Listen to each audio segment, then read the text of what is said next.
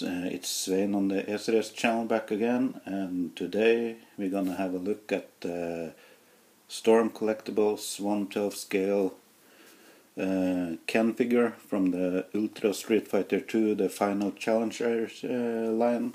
And as you can see, here's the box with a nice window display and a picture of Ken there. And yeah, it's pretty much the same box as with the Ryu. You have the logo on the top there, got the artwork on the sides, as well as the name and the Street Fighter logo, and you got some product shots there. And yeah, that's pretty much it for the packaging itself. So let's open it up and check out the content. As per usual, we get of course the figure in the clamshell, but you also get another backdrop here, probably Ken's stage here at the pier. See the boat here in the background, and yeah, you also get this effect here. I think it's some sort of super finish effect, according to one of the comments on my previous video on Rio. And yeah, that's it for the backdrop. You also get this instruction sheet.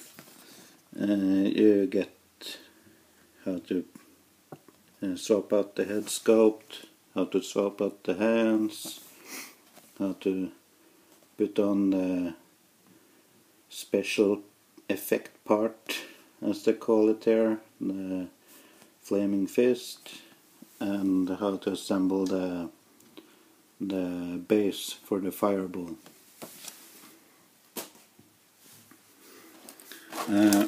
Taped to the bottom you also find the stand. As for the figure, it comes in this plastic clamshell, and there's a piece of plastic sheath covering the top of the box. And yeah, as usual, we start with the accessories.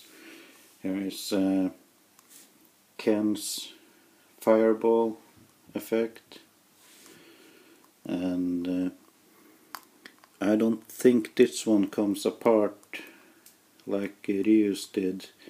And you can also see,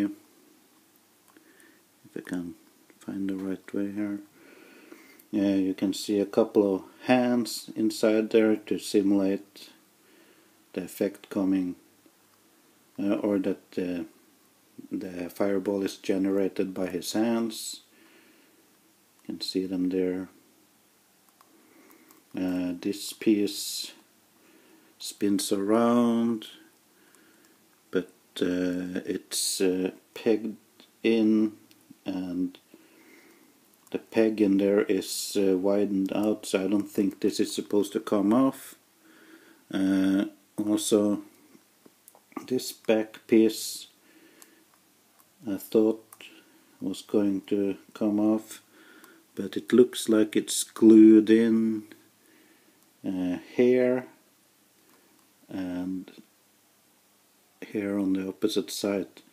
So I don't think it's meant to come apart like Ryu's fireball did. And here's the flaming fist effect. You just slide it on top of Ken's hand, and that's pretty much it. It's orange sort of translucent plastic, you can see through it. It's painted nicely, and they did a really good job on this. So yeah,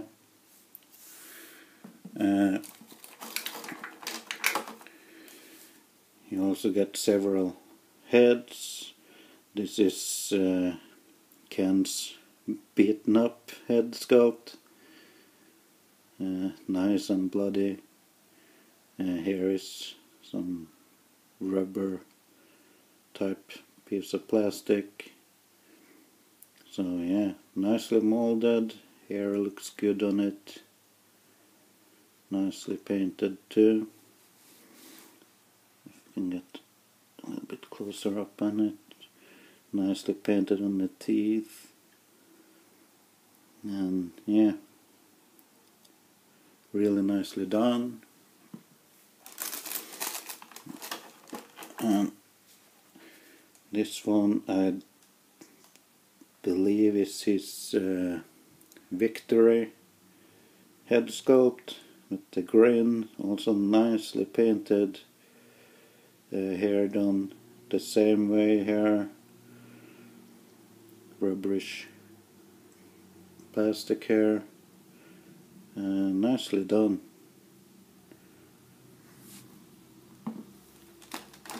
And the third head sculpt, it's a screaming head sculpt or attack head sculpt that you can use with fireball or any other attack poses. The hair is done the same way on this one too. Nicely painted teeth, nicely painted hair, and the inner mouth nicely painted. Really nice job on this. And the hands, they are basically all the same as the ones that came with Ryu. You get the left and right, all of them. You got these open up ones, nicely painted, and there's some spots there that missing paint, but at least it doesn't bleed over to the fingers. But could have been done better.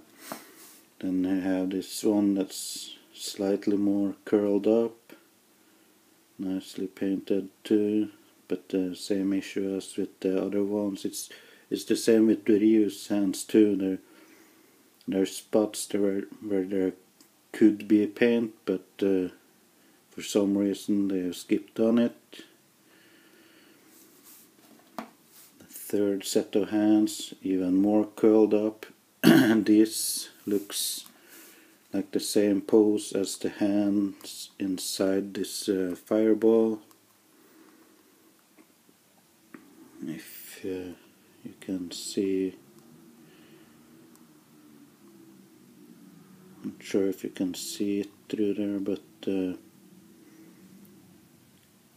more or less the same as this pose, but they're done in the same material as the fireball. And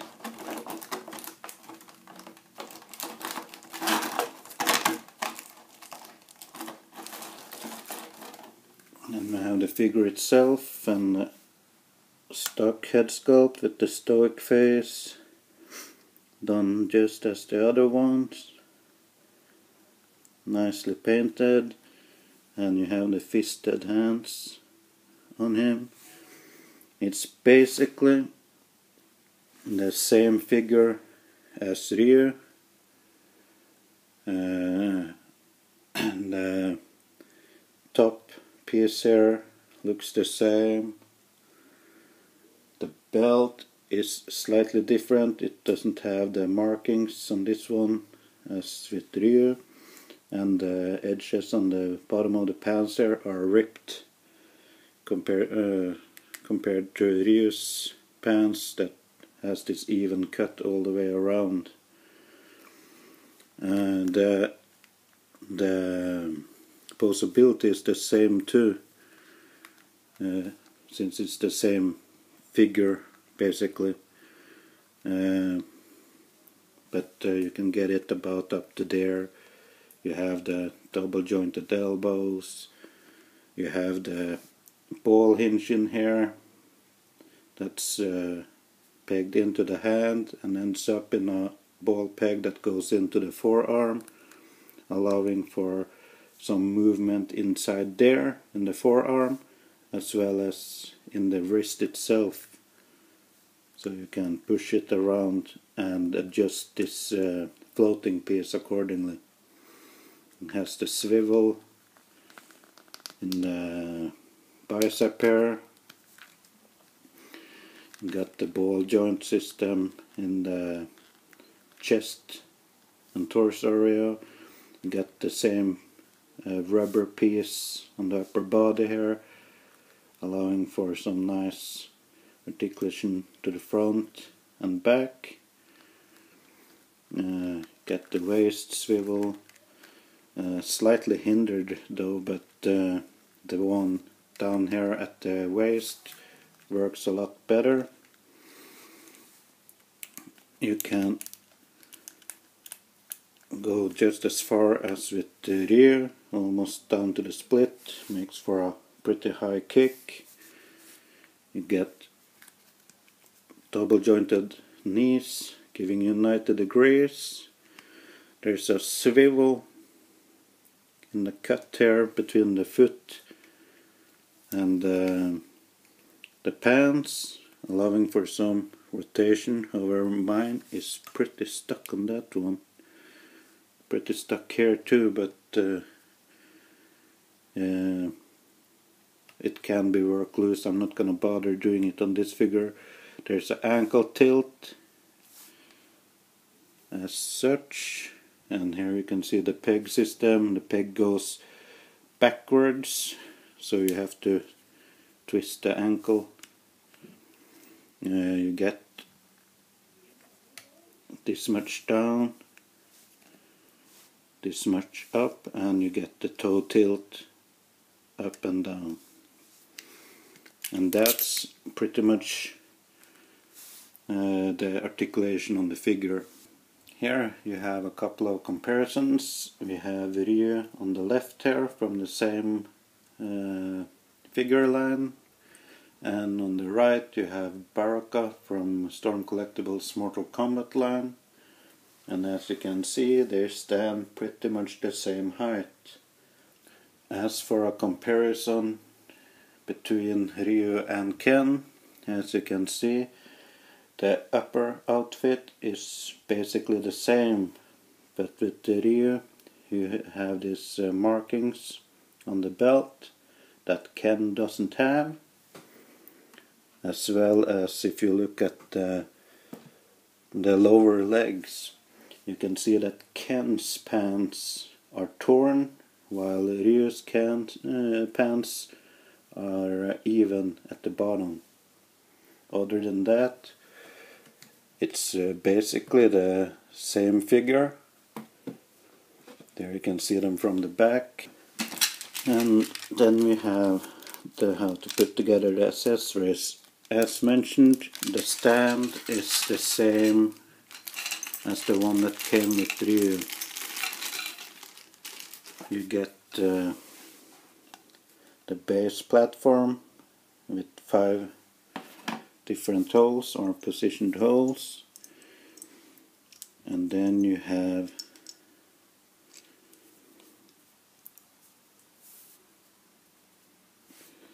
one long and one short base rod piece,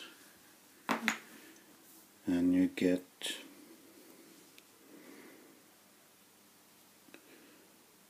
two long extension pieces as well as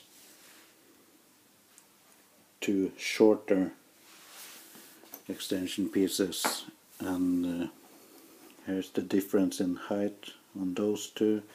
A little bit out of focus, but yeah, they're not, it's like a few millimeters in difference in height in the long and short ones, and yeah, you can match and combine them to get the desired length.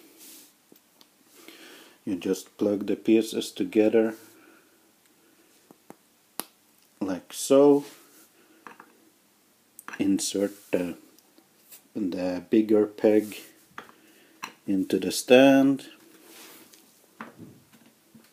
like so, and then you just go peg hole hunting and you'll find a hole in the fireball effect that you just peg into the stand, and there you have the fireball on the stand.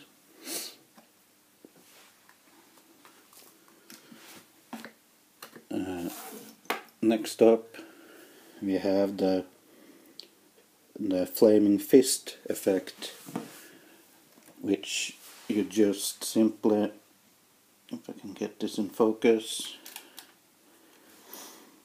you just raise up the hand and you take the effect, and it should slide on just like that, and there you have the flying uppercut effect.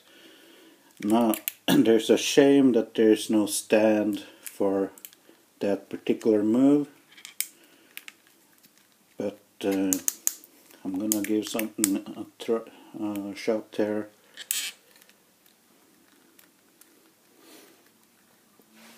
Put him in a simple pose.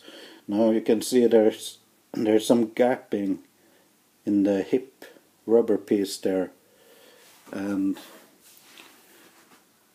we're gonna see if we can get this to work. I have the stand right there without the fireball, and if you play with the balance a little bit, you can probably pull off the uppercut with the stand that comes with the figure. It doesn't get all that high up, and the figure does wobble a little bit,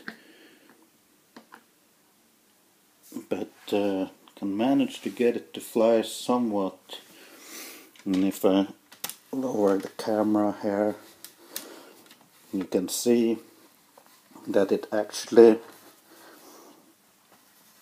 lifts the figure a little bit off the ground if need be. However, I'd suggest that that you invest in a proper stand for this particular move. But yeah, you can use the included stand for the uppercut move. So yeah, this concludes my review on the Storm Collectibles Street Fighter or Ultra Street Fighter 2 The Final Challengers Ken figure. And yeah, so far I've liked the figures from this line. As you can see, here is the stand with the flaming fist and the fireball effect. You get 3 extra pair of hands and 3 different head sculpts and a backdrop or double-sided backdrop. So yeah, I think you'll be quite happy with the purchase of this figure if you choose to get it. And I'll stick with this line, and hopefully Storm Collectibles will do all the characters from that particular game, though it's quite a lot of them. And I'm not sure if I said this in the Ryu review, but I skipped on the Evil Ryu and the Violent Ken figures, because the Violent Ken figure is basically this figure, but you have head sculpts with the all white eyes, and the Ryu or the Evil Ryu figure, it's just the same Ryu figure but with a darker grey outfit. So one character representation of each is enough for me. I hope you enjoyed this review, and if you did, please give it a thumb up. Subscribe to the channel if you haven't already, and as usual, go nuts in the comments, and I'll catch you on the next one, guys. Bye bye.